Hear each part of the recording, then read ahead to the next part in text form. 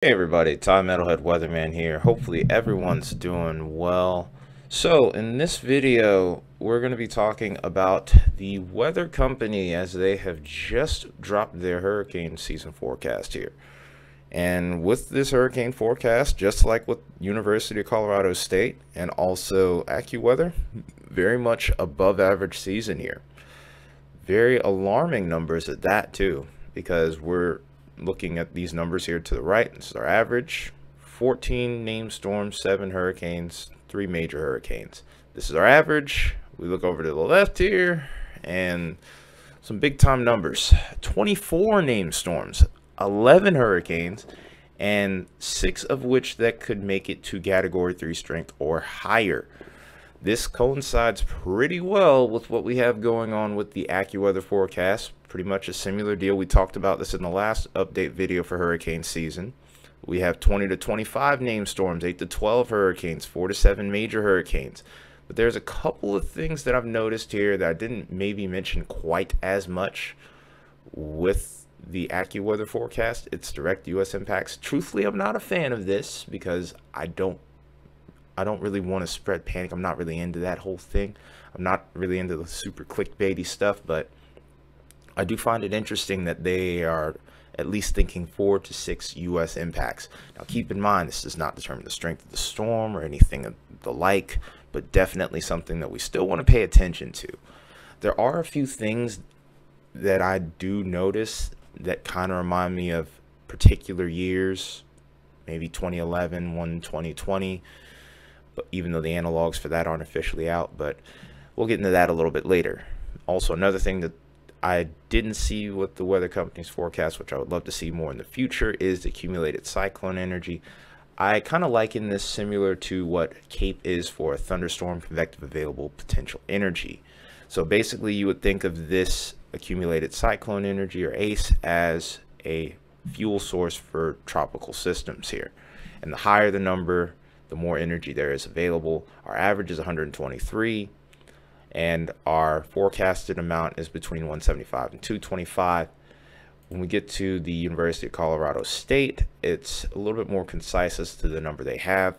They're particularly mentioning 210, and then there's a particular point that we look for: the accumulated cyclone energy west of the 60-degree west line.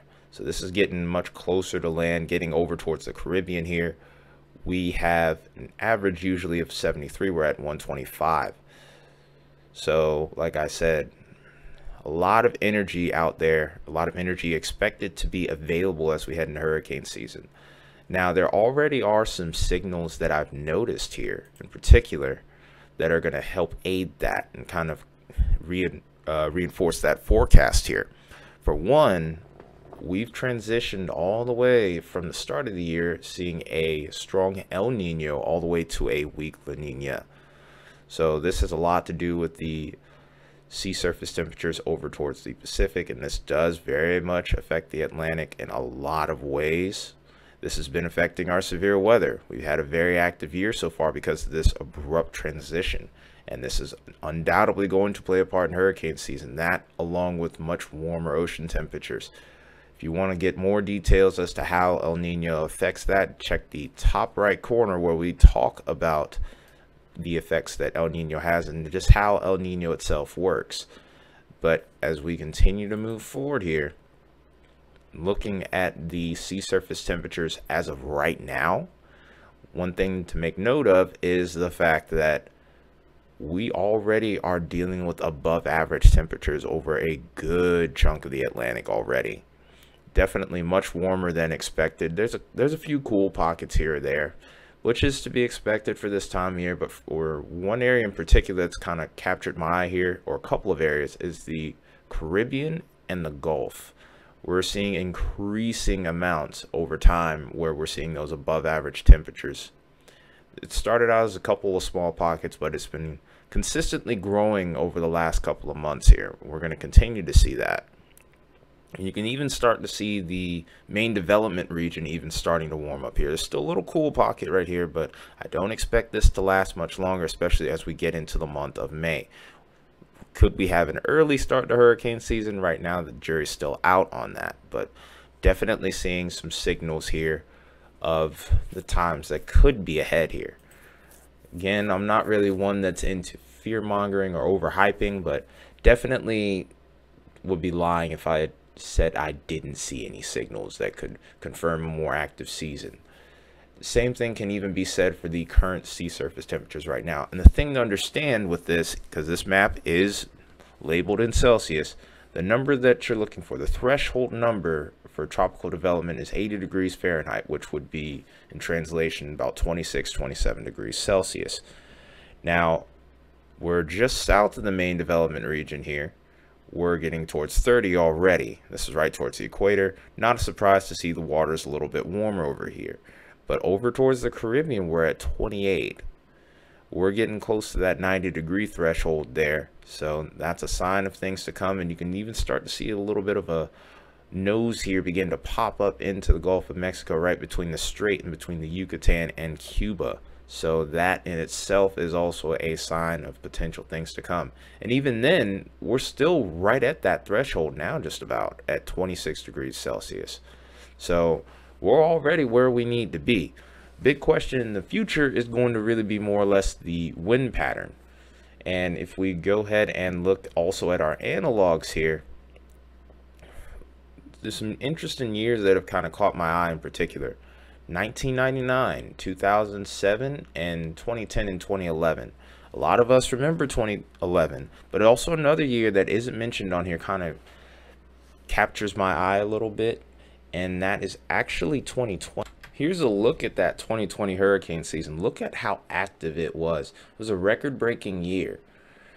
So much activity, and a lot of it formed over that area that we just talked about around the Caribbean here.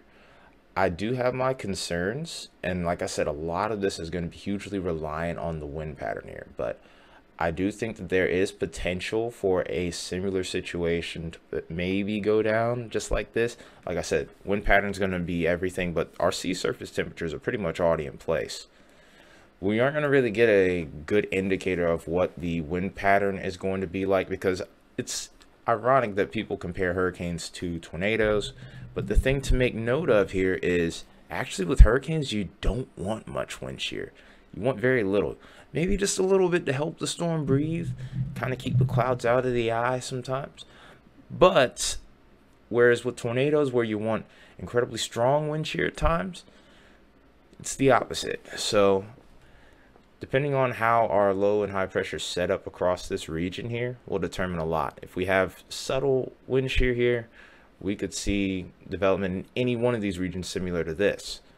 But in particular, like I said, over here towards the Caribbean, right around this strait here, I'm increasingly concerned about the potential for the most activity being here.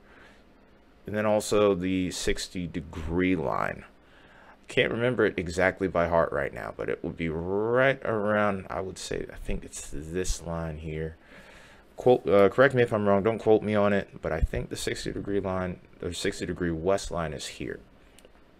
But fact in the matter is 2020 in particular had a lot of activity over here. And if you remember, and we'll go back, the accumulated cyclone energy west of the 60-degree west line is above average here.